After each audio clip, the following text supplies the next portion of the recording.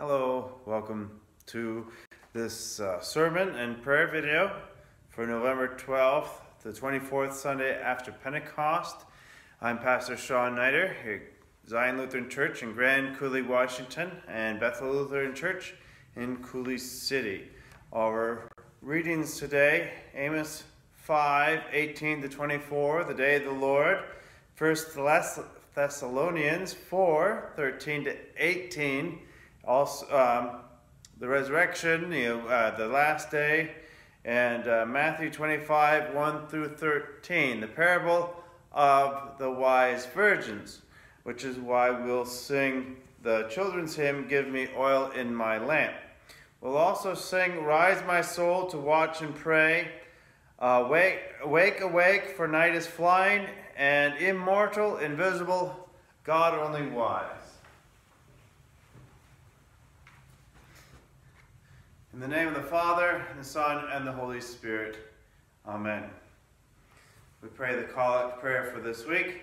Lord God, Heavenly Father, send forth your Son to lead home your bride, the church, that with all the company of the redeemed we may finally enter into his eternal wedding feast. Through the same Jesus Christ our Lord, who lives and reigns with you and the Holy Spirit, one God, now and forever. Amen. Grace to you and peace from God our Father and the Lord and Savior Jesus Christ. Amen. As we mentioned during the sermon last week, All Saints Day, Sunday, All Saints Sunday, and as hopefully you read the readings and you noticed they were all focused on the last days, even the Thessalonians that we've been reading through this last few weeks.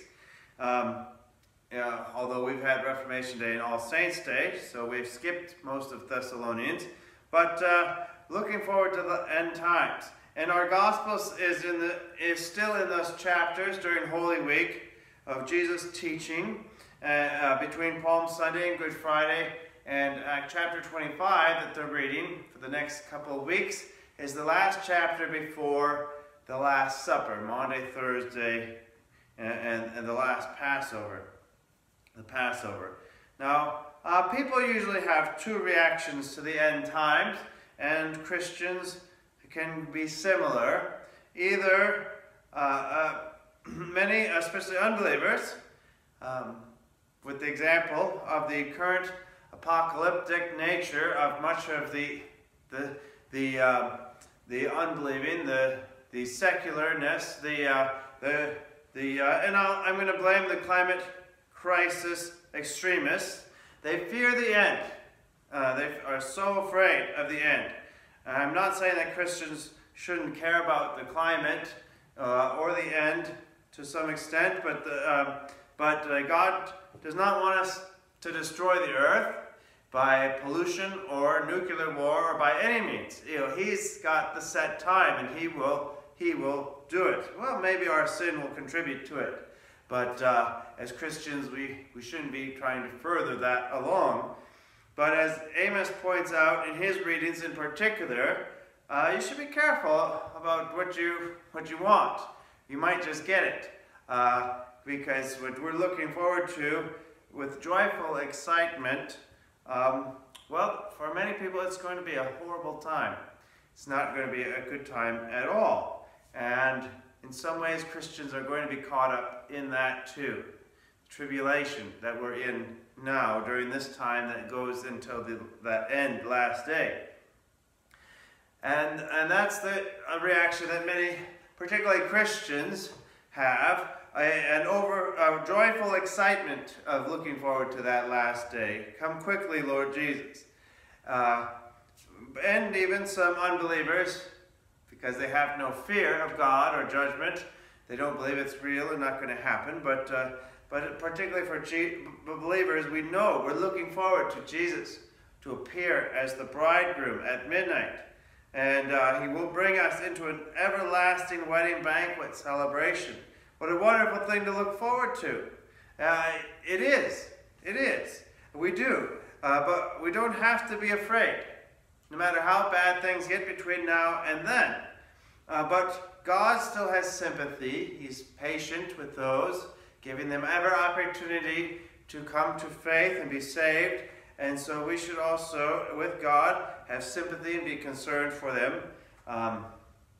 Not for ourselves, whatever we might suffer. We don't have to worry about that. But we have complete confidence of our future, but for those who do not believe. And I know some of you are concerned and have asked, will we care? Will we know what happens? Will we be grieved by them when we're in heaven? And no, we won't be grieved by that. We won't experience any of that pain. That's only for this time. But no matter what exactly that other place is that they're going to, anything, anytime, anywhere separated from God is going to be horrible. We are shielded from all of the full consequences of that. Even in this sinful time, we're shielded from it now. But at that time, God will remove his shielding from those who do not want it. Moments in this time, on this earth, can be chaos enough. Rioting and lawlessness. But they're still tempered briefly by God of how bad they could be. But they're a view of what their eternity is that we'll be waiting for. Now remember, God isn't looking forward to sending people to that, because God does not look for reasons to judge people. They want nothing to do with God. And so ultimately they will get it. Now that seems to be hard to believe, but yet we can see examples of that in our own day and time.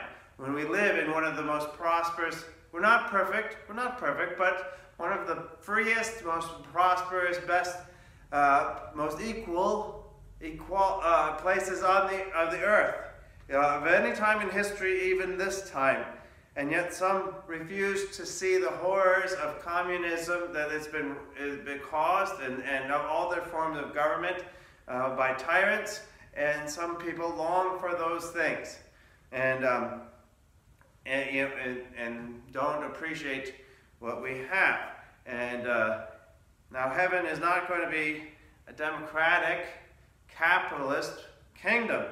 It will not be that. It is going to be a theocracy. God is going to be in charge. There's no elections here.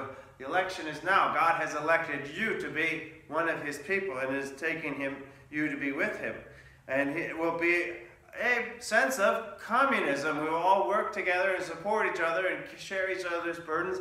And we're not going to worry about our wages. We're not going to worry if we're getting paid more or less than anyone else, or any of that sort of thing. We will be focused completely on Jesus, the Lamb on the throne who does the Father's will. But without the divine attributes of Jesus, especially his perfect love, communism on this side, under sinful human people, is a mess. Some of the worst forms of government this world has seen. But we're focused on the end times. And how do we prepare ourselves for that? How do you prepare yourselves for the end times that are coming? How do you make sure you have oil in your lamp as you're waiting in this dark time? Sometimes it seems like we are doing these things. We are making decisions. We're preparing ourselves. We're storing up oil, choosing lifestyles. But we only choose godly, righteous choices in life when the Holy Spirit is already at work, living in us and working in us to fill us with those fruit of the Spirit, including joy and self-control. Not just self-control and not just joy, but both joy and self-control. The oil in the Bible is often used as a symbol of the Holy Spirit, particularly anointing priests and kings and prophets with oil was an anointing of the Holy Spirit. So this story about oil and lamps and fire and lamps and candles was also a symbol of the Holy Spirit. Is about having enough of the Holy Spirit and faith to be prepared through the time of waiting until Jesus appears. What do you do to make the Holy Spirit give you faith? Well, you can't make the Holy Spirit do anything, but let him work in you. Stop resisting him like a little baby. A little baby can't get himself dressed. He can't put his shoes on, can't change his diaper, but he can sure resist those things when his mother or grandmother or other parents are trying, or somebody else is trying to help him.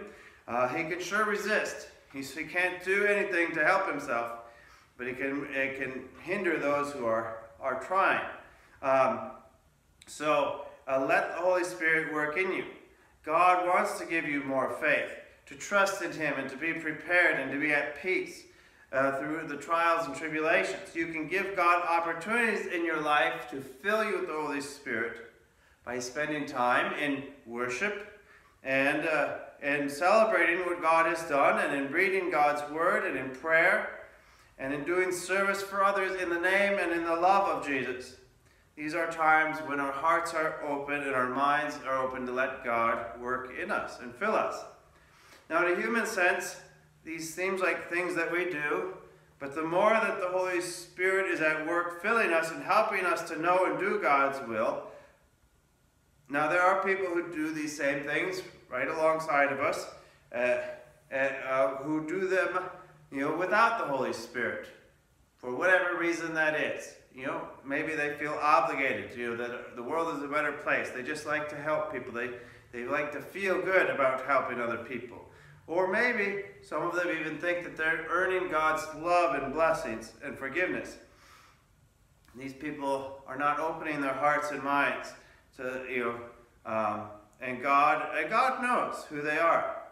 For them, all these things may seem, at least on a surface level, to be joy, but it's a drudgery. And we've all been at that place at time when things that we think we want to do are drudgery because we're not doing them in the Spirit of God and the love of God.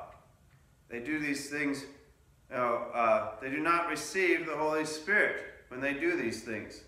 But it is available to them at these times when we are shoulder to shoulder, side by side, and we hope that they come to faith and experience the joy of faith. Because the last day is coming. Judgment Day, Resurrection Day. Just as surely as Jesus is risen, he will come again in glory. That's what we confess in our creed. He will come again in glory. And while the judgment part is bittersweet, knowing that many will be left out, once we are inside the kingdom at the wedding feast that never ends, we will be overwhelmed by the awesome glory of God and all the wonderful things he has prepared for us there. Amos talks about that. No, that was at my funeral in Isaiah. Rich marrow and fine, precious wine. Isaiah 25. So keep your hearts and minds open in worship and prayer and devotions and thanksgivings and praise to the Lord, and let the Lord fill you with the oil of the Holy Spirit to keep your lamps burning until he returns. May the peace of God that surpasses all understanding keep your hearts and minds in Christ Jesus. Amen. We confess our faith with the Apostles' Creed, including that he will return, and then pray the prayer that Jesus taught us. I believe in God the Father Almighty, maker of heaven and earth, and in Jesus Christ, his only Son, our Lord, who was conceived by the Holy Spirit, born of the Virgin Mary, suffered under Pontius Pilate, was crucified, died, and was buried. He descended into hell. The third day he rose again from the dead. He ascended into heaven and sits at the right hand of God the Father Almighty. From there he will come to judge the living and the dead. I believe in the Holy Spirit, the holy Christian church, the communion of saints, forgiveness of sins, the resurrection of the body, and the life everlasting. Amen. Our Father, who art in heaven, hallowed be thy name. Thy kingdom come, thy will be done, on earth as it is in heaven. Give us this day our daily bread, and forgive us our trespasses, as we forgive those who trespass against us. Lead us not into temptation, but deliver us from evil. For thine is the kingdom, and the power, and the glory, forever and ever. Amen. The Lord bless you and keep you. The Lord make his face shine upon you and be gracious to you. The Lord look upon you with his favor, his countenance, and give you peace. Amen.